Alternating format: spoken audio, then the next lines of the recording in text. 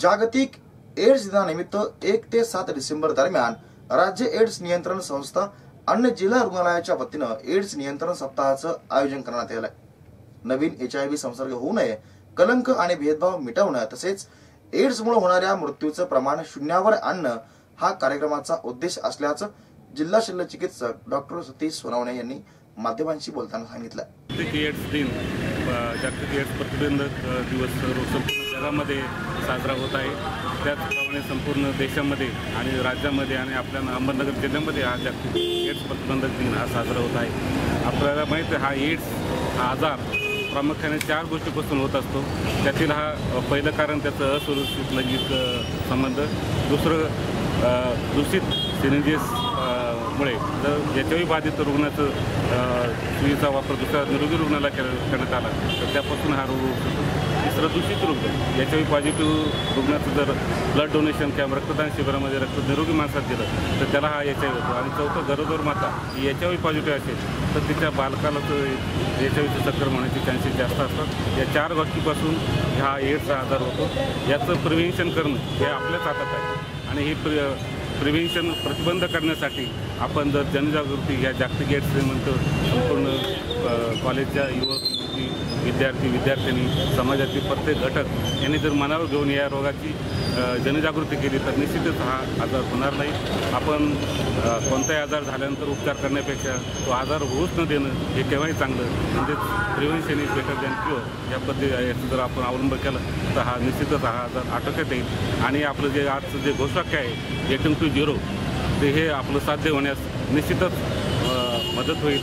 अहमदनगर जिल्ह्यामध्ये हा जागतिक एड्स विविध संस्थांनी, विविध कॉलेज, हायस्कूल, शिक्षणाधिकारी, माननीय शिक्षणाधिकारी मॅडम यांनी सगळ्यांनी सहकार्य देऊन आपल्या डेलिगेट येथे हा कार्यक्रम आयोजित केला। त्या सर्वांचे जिल्हा रुग्णालयाच्या वतीने मी स्वागत करून सर्वांचे आभार मानतो आणि आजच्या जागतिक एड्स दिनानिमित्त या रॅलीला शुभेच्छा देतो। जागतिक एड्स दिनानिमित्त ज्याप्रमाणे पूर्ण देशामध्ये, राज्यात, त्याचप्रमाणे जिल्ह्यांमध्ये ही जनजागृती म्हणून एड्सच्या दिनानिमित्त, जागतिक एड्स दिनानिमित्त काढण्यात येत आहे। तर या जनजागृतीपर रॅलीच्या निमित्ताने जनतेचा जर सहभाग असेल तर त्यामध्ये नक्कीच आपल्याला एड्सच्या आजाराचं प्रमाण हे कमी करण्यामध्ये यश येऊ शकतं। अहमदनगर जिल्ह्याने अतिशय यापूर्वी चांगलं सहकार्य दिल्यामुळे किंवा जनतेचा सहभाग लाभल्यामुळे जिल्ह्यामध्ये एड्सच्या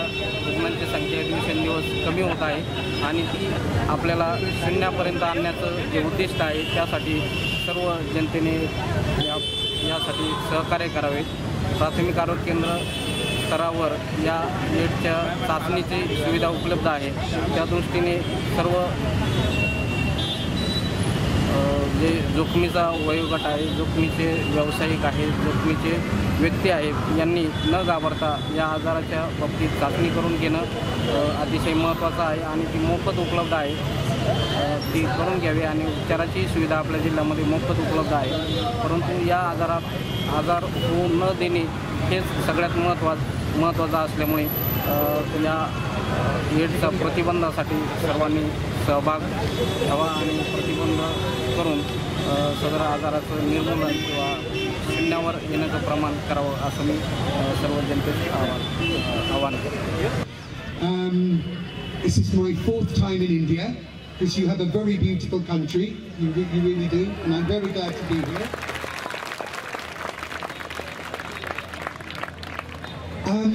Back in the 1980s and the early 90s, I lost many friends and work colleagues to AIDS-related illnesses.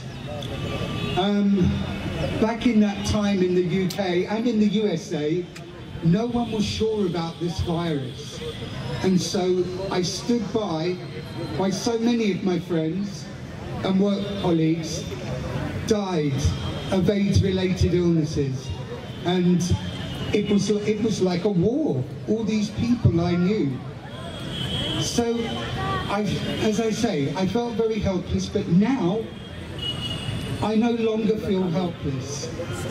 I'm working with Snahalia, this brilliant